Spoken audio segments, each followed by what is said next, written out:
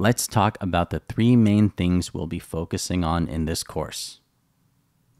The first thing we'll focus on is our hero of the course, SOQL. SOQL stands for Salesforce Object Query Language. It's a very formal name for a very simple concept. SOQL is like a Google search for your Salesforce org. Using SOQL, you can programmatically search your org for any records or settings. For example, we might want to use SOQL to search our Salesforce org to see if we had Mark Benioff in it as a lead. If he's in our org, our SOQL query would return a result like this with his record information. Similarly, we can use SOQL to search our org for an account named Salesforce, and our SOQL query would return us all possible results. We'll get into a lot more detail on SOQL in the next module. The second focus of this course is to learn how to use Apex and SOQL together. Apex and SOQL are like peanut butter and jelly.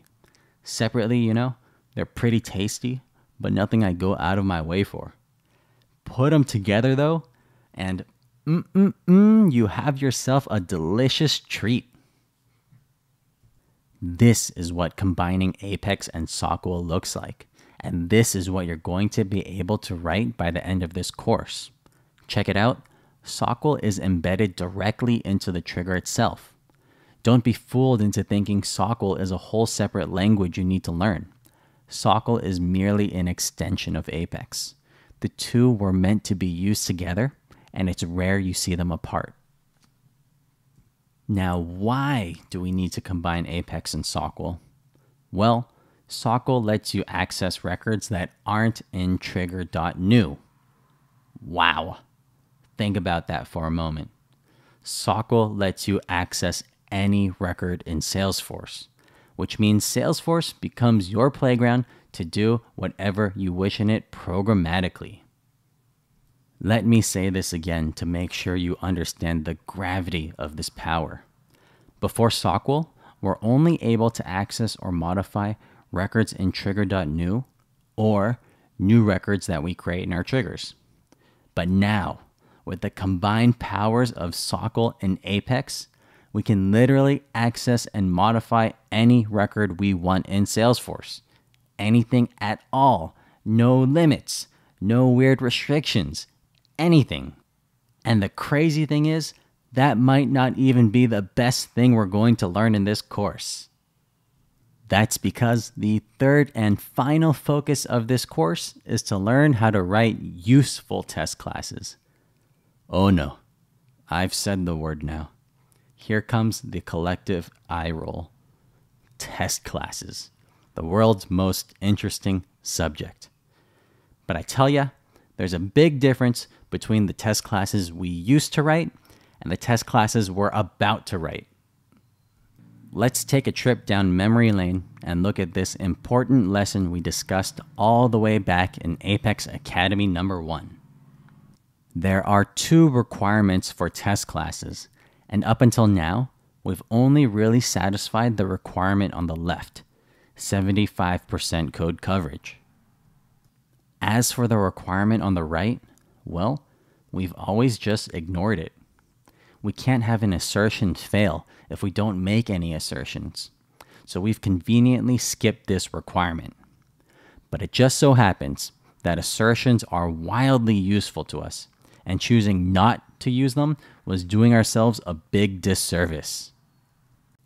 And now that we're going to have SOQL under our belts, we're ready to make test-class assertions.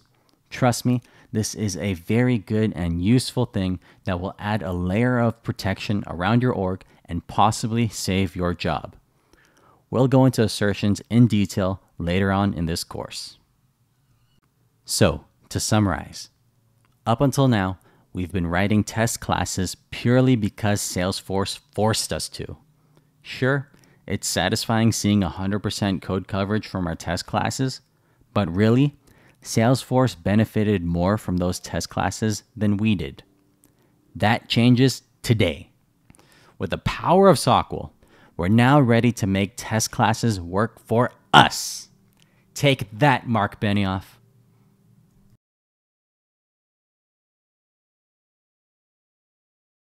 Time to explain why SOQL is so instrumental to your coding power. To illustrate, let's take a look at the power graph. This graph shows you the relative power versus complexity of the various Salesforce technologies such as workflow rules, process builder, and Apex. You'll notice you get exponentially more powerful with each step up in complexity. But don't worry about the complexity. I'm going to make sure that's manageable for you. The key here is the power and making sure that you take one step at a time and hit that inflection point where your Salesforce powers accelerate. Apex Academy number 1 brought you right about here, on par with Process Builder. Apex Academy 2 takes you one step further. In this course, we take a big jump up in power and start doing things that you really couldn't even dream of doing using point-and-click tools. And I think at the end of the day, you'll really be surprised at how simple SOQL is. To be specific, here's exactly why SOQL makes Apex so powerful. To understand this, you need to understand the general limitations of the declarative Salesforce tools. Let's take a look at workflow rules. The thing about workflow rules is you're only able to do field updates on the base record and maybe its parent record. Cross-object field updates are extremely limited here and only sometimes available if you have a master detail relationship between them. Even then, the type of field updates you can do are limited to simple formulas. Process Builder is only slightly better. You're able to do more cross-object updates, but only if the objects are strictly associated with each other via a lookup or master detail relationship field. And still after that, you're limited to simple field updates. For example, you can't update relationships between records very well. Apex code combined with SOQL, however, opens up Pandora's box. With the power of SOQL to search for any record, anything in Salesforce is now fair game to update. Absolutely no restrictions here. You can even access and update org level settings now. For example, currency conversions. In fact, there's going to be a whole slew of things you can update now that you would have never even dreamed of doing, given the point-and-click limitations you're accustomed to. Really, with SOQL, your power is only limited by your imagination. So take heart and know that this is the course where you become way too powerful for your own good in Salesforce. There's going to be a lot to learn, and I promise it'll be worth it. Don't feel bad if it takes you a few tries to get things right, or if you need to rewatch portions of this course before things fully click. That's perfectly normal and all part of a normal, healthy learning process. It'll definitely be worth it.